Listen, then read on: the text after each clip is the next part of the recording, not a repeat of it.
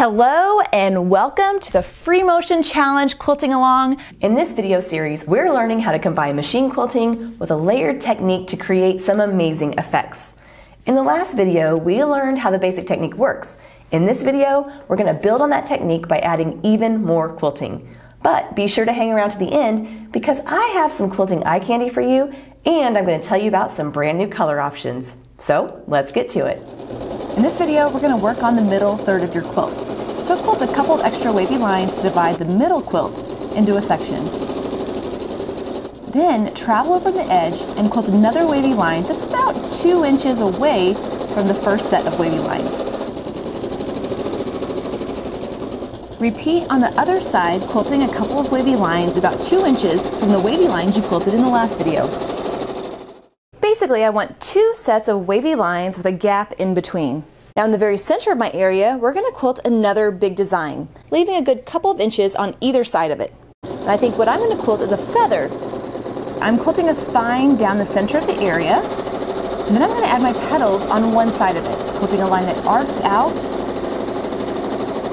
travels back, then quilting another petal out and back into the spine. I'm going to repeat quilting these in groups of 2 along this side, then echo the spine and do the same thing on the other side. I know that some of you that are watching have already taken the Feathers Free Motion Challenge Quilting Along. If you have, leave a comment below letting everyone else know how easy this feather is once you learn how it goes together. If you want to see for yourself, check out the description box below. I'll have a link to all the videos in that Free Motion Challenge. If you've been following me for any amount of time, you'll know that this is not very much quilting for me. But that's because I'm going to cut away fabric and then add some more quilting. What I'm going to do is cut away the top fabric in this area. These bigger areas are so much easier to cut apart.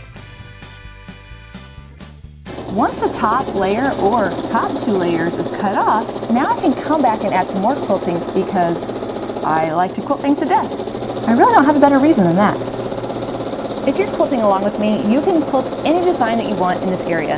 I'm going to go with wishbones because it's my favorite shape to fill in between the irregularly shaped wavy lines of this design. And if it looks familiar, it's because we learned it during the very first Free Motion Challenge Quilting Along. Man, that seems like so long ago. As you're quilting, don't worry about those raw edges. Either your foot will move them out of the way or you'll quilt over them. Either way, it's going to be completely fine. I think on this side I'm going to switch it up just a bit and maybe do some ribbon candy. If it doesn't look familiar to you, it might be because we haven't done it in a Free Motion Challenge yet. But don't worry, we'll be seeing this design later on next year. If you bought the coordinating thread kit, this is the perfect place to use a darker thread color. Once I'm done with these 2 sections, I think it's time to cut a little bit more away so that I can do a little more quilting. I'm being careful to only cut away the top layer because if I go all the way to the bottom layer, there's going to be nothing to cut out once I add more quilting. These sections are cut out and I'm going to do a little bit more quilting on each side so I can do a little more cutting to add more contrast and depth to the quilt.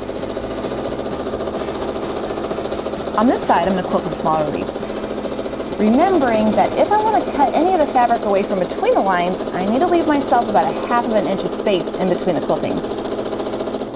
On the other side, I think I'll just add a couple more wavy lines.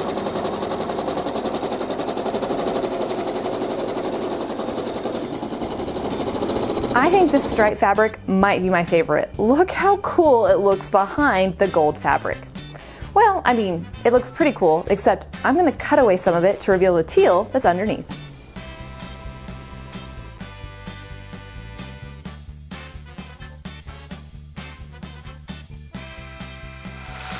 Okay, so now let's see what that looks like on a long arm.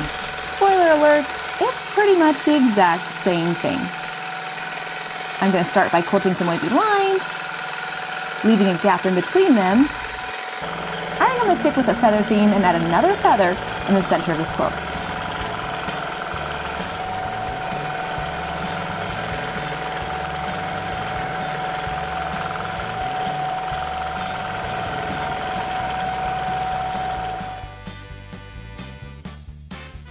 So now I'll cut away some of the top layers and add a little bit more quilting.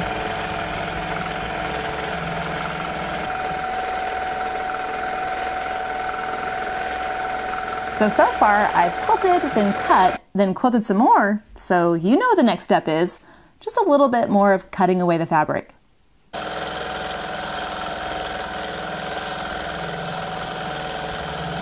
reason I love this technique is that it adds a little more complexity to the design.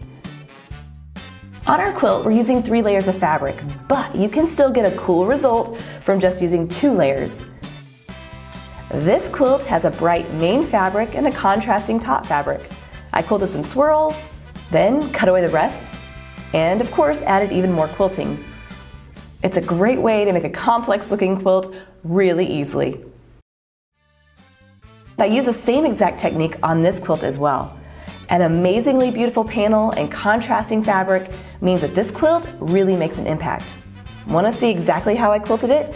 I sure hope so, because I've put together a bonus video which shows the quilting process. You'll find it in the links below. I've had many requests for some different color options, so I've put together 2 more kit options. One uses a luscious purple as the main print, and the other has beautiful blue written all over it. And don't worry, they each have their own coordinating thread collections as well. Details for these kits and links to all that are below. Okay, now it's your turn. Quilt the center part of your quilt, then cut and quilt, and maybe even cut some more. Be sure to subscribe so you don't miss the next video where we're going to add even more fabric to the top to create a truly one-of-a-kind piece. I'll see you then. Happy quilting!